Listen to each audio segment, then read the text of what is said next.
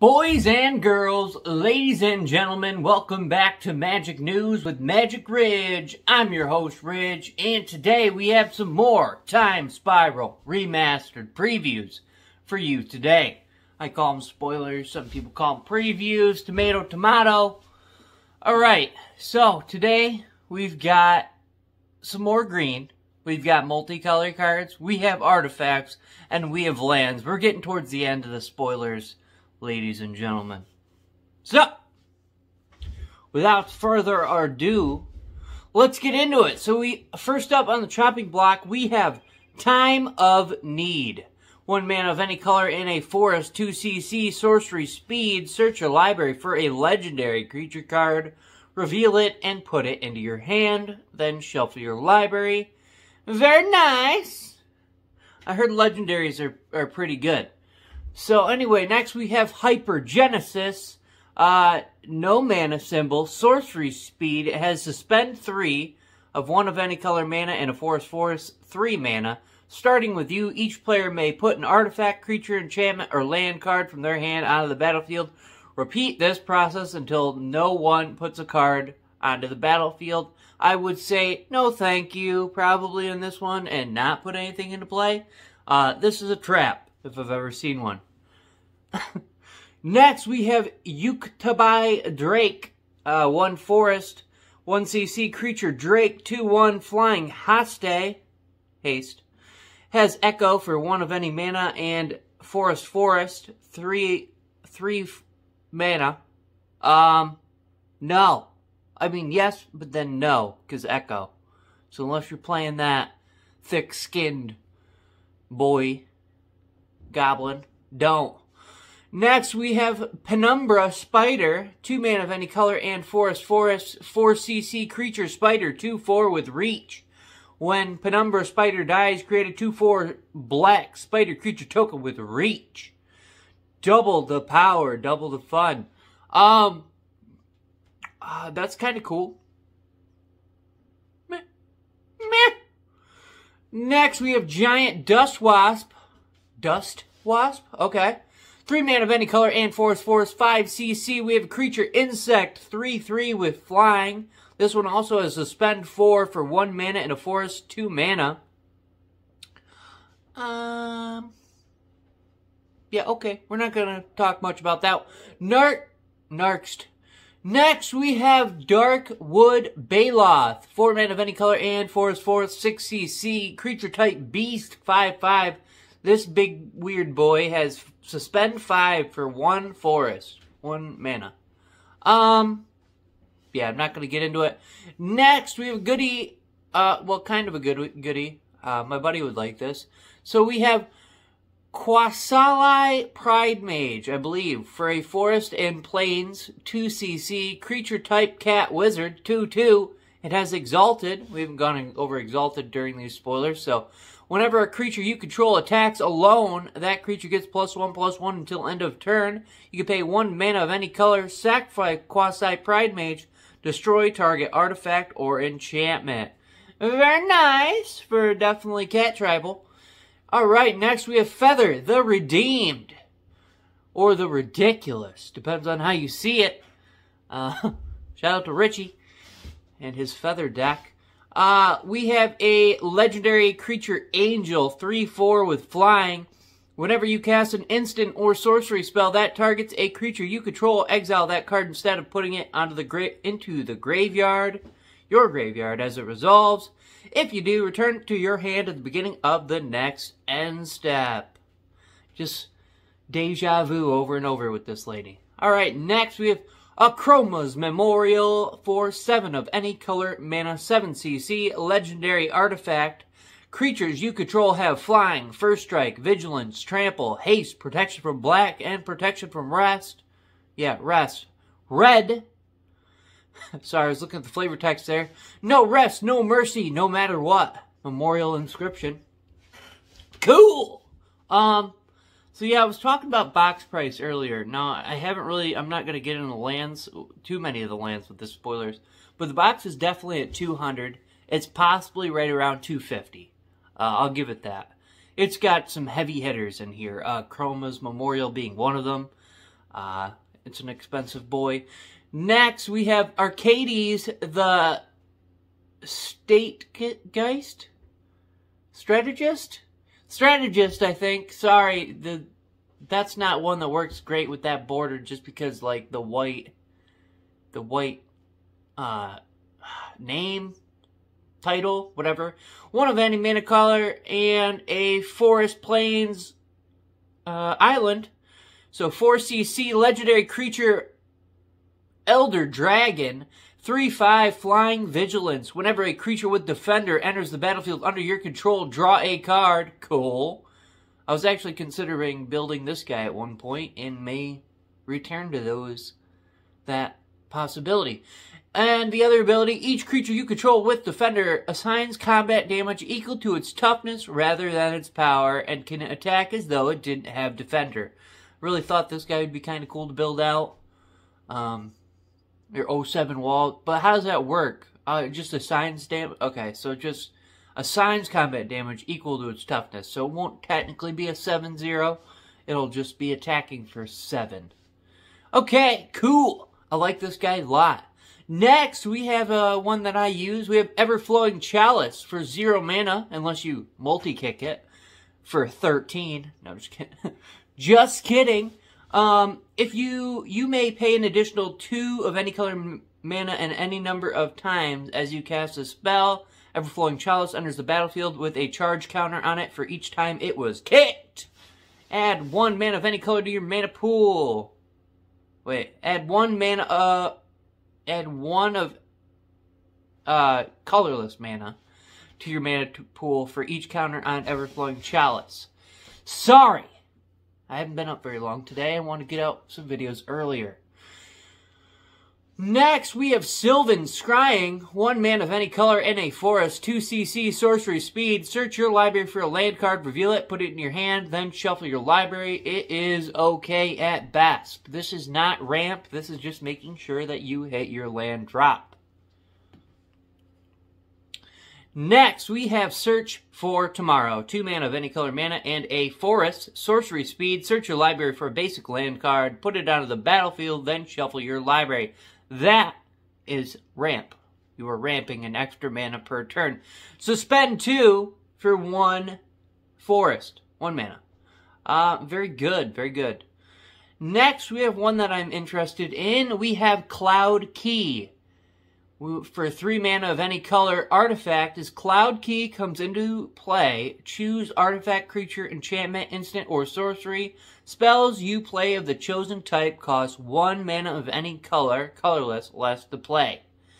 The musical sound of its turning triggers the tumblers of revelation. Very, very nice. Got a globe on the key. I like this. I would like to try to put this in something. Not sure, maybe a mono black deck. Unsure, but if I pull 1 or 2 of these, I'll definitely try them out. Next, we have Contagion Clasp. It's not the most expensive boy, but it is one of the cooler, in fact, fellers. 2 mana of any color, 2 colorless, 2CC artifact. When Contagion Clasp enters the battlefield, put a -1/-1 counter on target creature. You can pay 4 mana of any color, tap this artifact, and proliferate.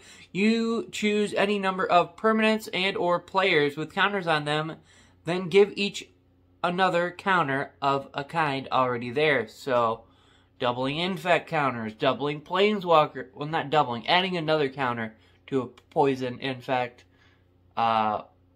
loyalty counter on planeswalkers, another +1/+1 counter on a creature. I'm going to have some gridlock here. Shout out to Aldi's, not sponsored. Giving me that pep in my step. Alright, next up we have Harmonize. 2 mana of any color and green.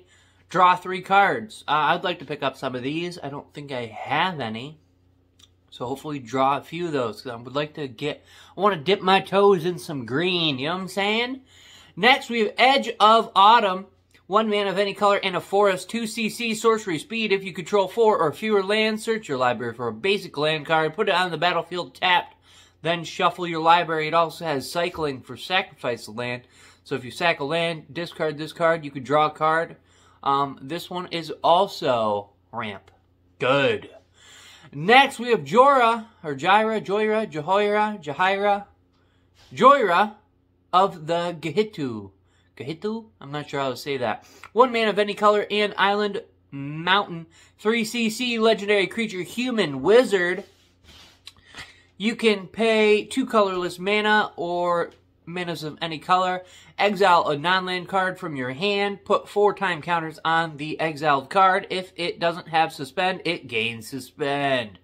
She's also body and toughness 2/2. She's a little lighty.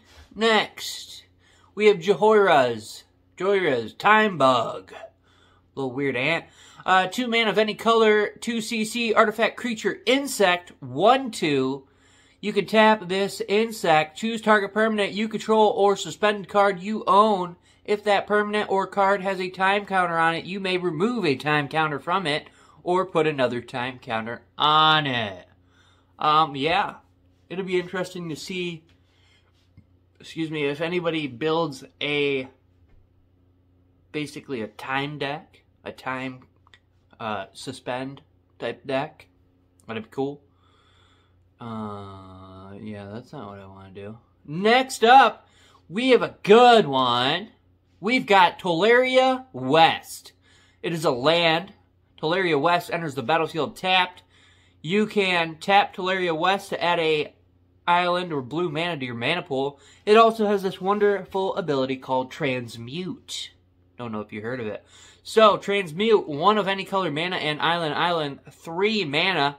Discard this card. Search your library for a card with converted mana cost 0. Reveal it, put it into your hand, then shuffle your library. You can transmute as a sorcery speed, so it's not super fast. But you can essentially early game you have this bad boy, pitch it for like, I don't know, any of the moxes that are legal. You can go get the Mana Vault, Crypt, not Vault, Crypt, that's what I meant. Next up, we have Bloodbraid Elf. I don't like this white writing, but okay. 2 mana of any color and a mountain forest, 4 CC, creature type, elf berserker, 3/2, haste. It has Cascade. When you cast this spell, exile cards from the top of your library until you exile a non-land card that costs less. You may cast it without paying its mana cost. Put the exiled cards on the bottom of your library in a random order. Man, she's soup skinny. I don't know. Anorexic elf Zerker. Yeah, sure. Whatever. You know, somebody's going to make it. Next, we have Lavinia, Azorius Renegade. We have a Plains and Island, 2 CC, legendary creature, human soldier, 2/2. Each opponent can't cast non-creature spells with converted mana cost greater than the number of lands that player controls. So if you don't have the lands for it, you can't cheat it into play with artifact, ramp, etc. Whenever an opponent casts a spell, if no mana were spent to cast it, counter that spell. Ooh, that's even worse. So yeah, don't be cheating stuff in, Samuel. Timmy. Next, we have Field of Ruin. Land, you can add 1 of colorless mana to your mana pool in a new symbol. It's crazy to see the new colorless symbol on an old board card. 2 mana of any color, tap this, sacrifice Field of Ruin, destroy target non-basic land and opponent controls. Each player searches their library for a basic land card, puts it on the battlefield, then shuffle their library. Great, except each player searches their library for a basic when this happens, so it's not super great. Is it runnable? Sure. I mean, it'll kill a Cabal Coffers, but then give everybody an extra mana, including, well, not including, well, you get the mana back for the feller. Next, we have Temur Ascendancy for a forest, island, and mountain 3 CC enchantment. Creatures you control have haste. Whenever a creature with power 4 or greater enters the battlefield under your control, you may draw a card. I really like this. Old border. I really haven't had a chance to use the Temur Ascendancy either, but I'd like to. Excuse me once again. Shout out to... What was that, Summit? I thought it was Summit. What does it say, Summit? That doesn't matter. I'm parched. Okay. So, back to it. Yeah, I really like this. I'd like to possibly use it, but I don't really run those colors. Next, we have Chromatic Star, 1 of any color mana, artifact, 1 mana and tap this. Sacrifice Chromatic Star, add 1 mana of any color to your mana pool. When Chromatic Star is put into a graveyard from the battlefield, draw a card. This used to be a very good staple in Modern, I believe. It's still pretty good. Yeah, nice combo. Next, we have another land. We have Flagstones of Trocaire. Trocaire. Legendary land. You can tap it to add a plains to your mana pool, white mana. When Flagstone of Tarkir is put into a graveyard from the battlefield, you may search your library for a plains card, put it onto the battlefield tap, then shuffle your library. This is like for land wipers, so mass land destruction, stuff like that. So if this gets wiped out or destroyed, or you sack it, or whatever happens with it, you can go get a plains to replace it. Good, I run it in Abyssin. Next, we have Ancient Den. Really nice with the old border. Artifact land. You can tap it and add a plains or white mana to your mana pool. Very nice. Let's just take a second to appreciate that artwork. Okay. Next, we have Hedron Archive. 4 mana of any color. 4 CC artifact. You can tap this artifact to add 2 of any color mana. Not any color mana. 2 colorless mana to your mana pool. And you can also use 2 colorless mana and tap this. Sacrifice Hedron Archive. Draw 2 cards. Very nice. It's been a staple in Commander decks and stuff all over. You can get ramp out of it, and then when you're running low on the old cards and you've caught up on your lands, you can sacrifice it to draw 2 cards. Very nice. And I believe the last card of this morning segment, we have Abrupt Decay for 1 black mana and a forest, 2 CC instant speed. Abrupt Decay can't be countered by spells or abilities. Nice.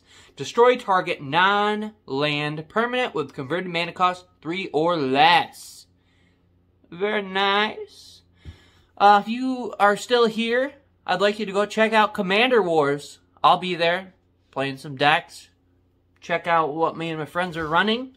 Yeah, very cool, very cool. If you're still here and not subscribed, what are you doing? Hit that subscribe button. I've got giveaways and all sorts of things, especially when new sets are released. I like to try to do a giveaway.